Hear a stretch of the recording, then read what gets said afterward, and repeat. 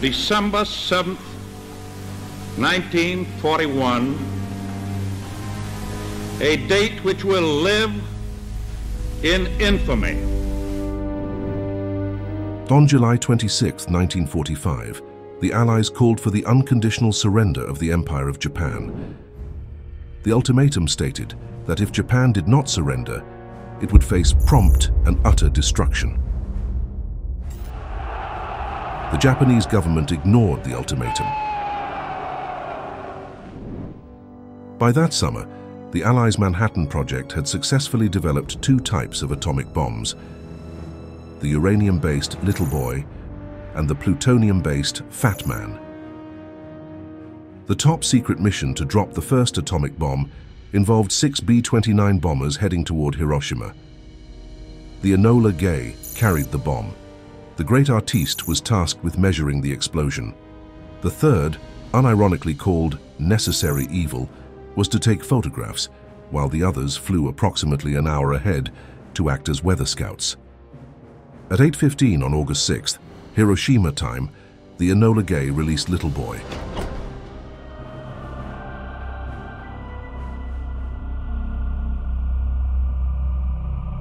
As it descended from 9.4 kilometers, it detonated 580 meters above Hiroshima,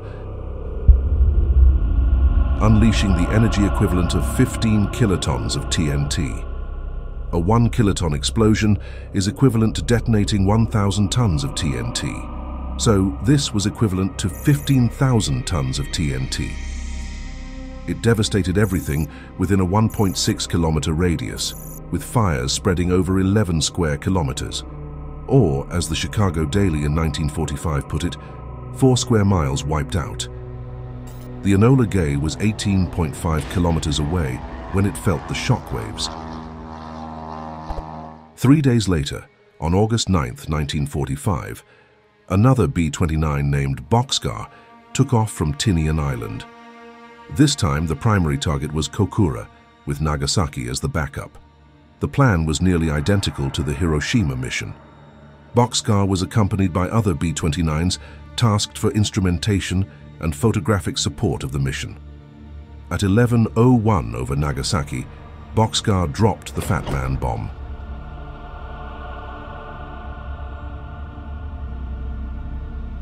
It exploded 47 seconds later at an altitude of 503 meters above a tennis court in Nagasaki's industrial valley, releasing the energy equivalent of 21 kilotons of TNT. The atomic bombings of Hiroshima and Nagasaki resulted in the deaths of between 129,000 and 226,000 people, mostly civilians, marking the only time nuclear weapons have been used in armed conflict. Japan surrendered to the Allies on August 15th, just 6 days after the Nagasaki bombing, effectively ending World War II. These events sparked a nuclear arms race between the United States and the Soviet Union, forever changing the course of global politics. Today, the most powerful nuclear weapon in the US arsenal is the B-83, a variable-yield thermonuclear gravity bomb. Its destructive capacity can be adjusted from a low kiloton range to a maximum of 1.2 megatons of TNT, which is roughly 80 times more powerful than the bomb dropped on Hiroshima. The B-83 was the first American nuclear weapon specifically designed to prevent accidental detonations, incorporating insensitive explosives in its trigger lens system for enhanced safety. This bomb is also considered for applications such as the Nuclear Bunker Buster project, previously known as the Robust Nuclear Earth Penetrator. The non-nuclear component of the B-83 is designed to penetrate soil, rock, or concrete to deliver a nuclear warhead to an underground target.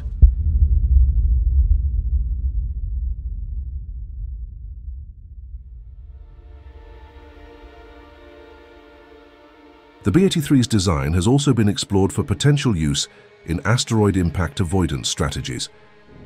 This would involve deploying 6 of these warheads, each set to the maximum yield of 1.2 megatons, on space vehicles tasked with altering the trajectory of any near-Earth asteroids that pose a significant threat. effectively knocking them off course to safeguard the planet. While the B-83 is currently the most powerful nuclear weapon in the US arsenal, it was significantly outclassed by an earlier device. Castle Bravo, detonated on March 1, 1954, holds the record as the most powerful nuclear device ever set off by the United States. The footage you're seeing comes from the actual detonation at Bikini Atoll in the Marshall Islands, conducted under Operation Castle. The fireball generated by the explosion was over 7 kilometers wide and reached temperatures hotter than the core of the sun, approximately 100 million degrees Celsius. The Castle Bravo device was encased in a cylinder weighing 10,700 kilograms and measuring 137 centimeters in diameter. It was a Cobra deuterium-tritium gas-boosted atomic bomb developed by the Los Alamos Scientific Laboratory. Upon detonation, Bravo created a fireball almost 7.2 kilometers in diameter within seconds, visible from over 400 kilometers away. The explosion carved out a crater 2,000 meters across and 76 meters deep. The mushroom cloud soared to a height of 14 kilometers and a width of 11 kilometers within a minute.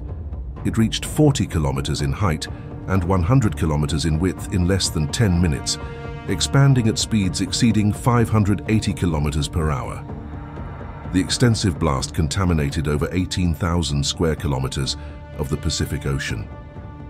Castle Bravo's explosion yielded 15 megatons of TNT, equivalent to 1,000 times the power of the Hiroshima bomb. The blast was so intense that it rendered the bones of nearby individuals visible through their flesh and skin. Initially anticipated to yield close to 6 megatons, the actual output of 15 megatons was far greater than expected, making Castle Bravo the 6th largest nuclear explosion in world history. The ignition of nuclear fire sparked a fierce competition for supremacy in nuclear warfare, primarily between the United States, the Soviet Union, and their respective allies during the Cold War. Prior to the first use of a nuclear weapon against Japan, Soviet scientists were already exploring the potential of nuclear arms and conducting their own research in the field. Officially, the Soviet Union was unaware of the Manhattan Project until July 24, 1945, when US President Harry Truman briefed Stalin at the Potsdam Conference. This was only 8 days after the successful detonation of the first nuclear weapon. Despite their alliance during the war, the United States and Britain hesitated to share details of the Manhattan Project with the Soviets, fearing that knowledge of the project might reach German spies. Additionally, there was concern that the Soviets, as allies, would demand technical details of the weapon.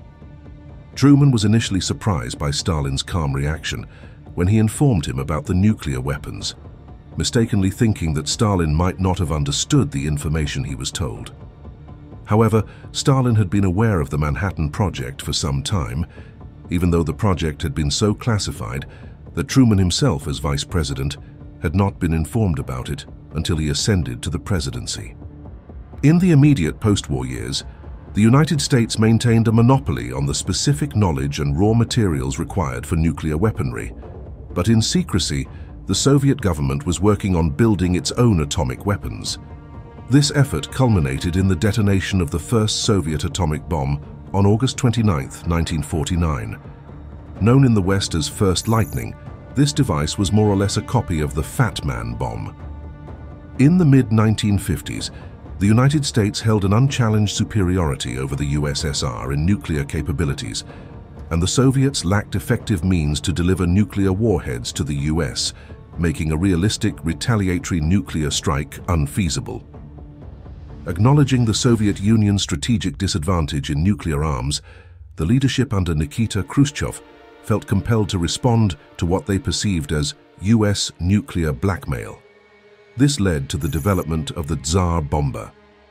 Originally, the Tsar Bomba was designed as a 3-stage hydrogen bomb with a potential yield of approximately 100 megatons of TNT, roughly 6,666 times the power of the Hiroshima bomb. However, it was thought that this would have resulted in too much nuclear fallout, and the aircraft delivering the bomb would not have had enough time to escape the explosion. To reduce the fallout, designers replaced the uranium-238 fusion tamper of the third stage and possibly the second with a lead tamper. This modification prevented fast fission from the fusion stage neutrons, ensuring that about 97% of the bomb's total yield resulted from thermonuclear fusion alone.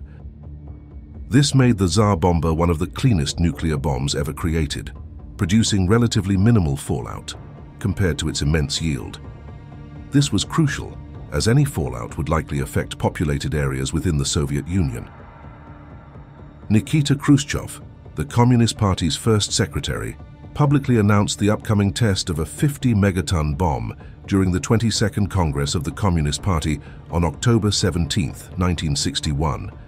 Before this formal declaration, he had casually mentioned the bomb to an American politician, leading to its premature disclosure in the New York Times on September 8, 1961.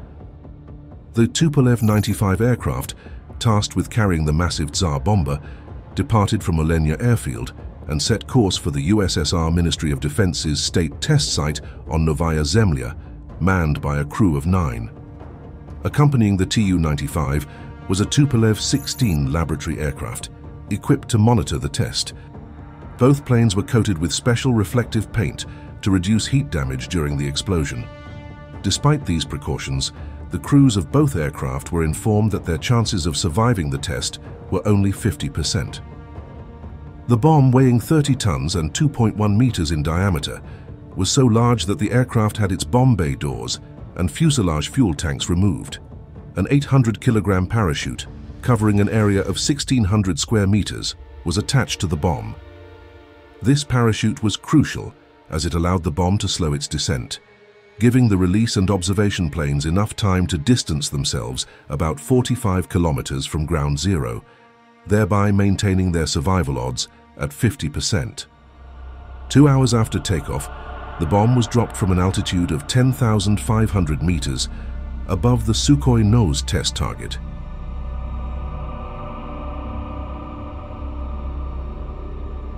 It detonated at 11:32 Moscow time on October 30th, 1961, at a height of 4,200 meters above Mityushika Bay. By the time of the detonation, the Tu-95 had reached a distance of 39 kilometers from the blast zone. Despite this distance, the shockwave caught up to the aircraft at 115 kilometers away, causing it to drop approximately 1 kilometer in altitude. Miraculously, the crew managed to regain control and safely land the aircraft. Initial estimates reported the nuclear yield of the Tsar Bomba at 58.6 megatons. Despite predictions that the Tsar Bomba's fireball might touch the ground, its own shockwave bounced back, preventing this from happening. The fireball, spanning 8 kilometers in width, reached almost as high as the release plane's altitude and was visible nearly 1,000 kilometers away. Observations were made from as far as Norway, Greenland, and Alaska. The mushroom cloud soared to an astonishing height of 67 kilometers, nearly 8 times the height of Mount Everest, placing it well above the stratosphere and into the mesosphere at its peak. The cloud's cap expanded to a width of 95 kilometers, while its base stretched 40 kilometers across. The blast wave circled the globe 3 times. The Tsar Bomba remains the single most physically powerful device ever detonated on Earth, marking the most powerful nuclear bomb test and the largest human-made explosion in history.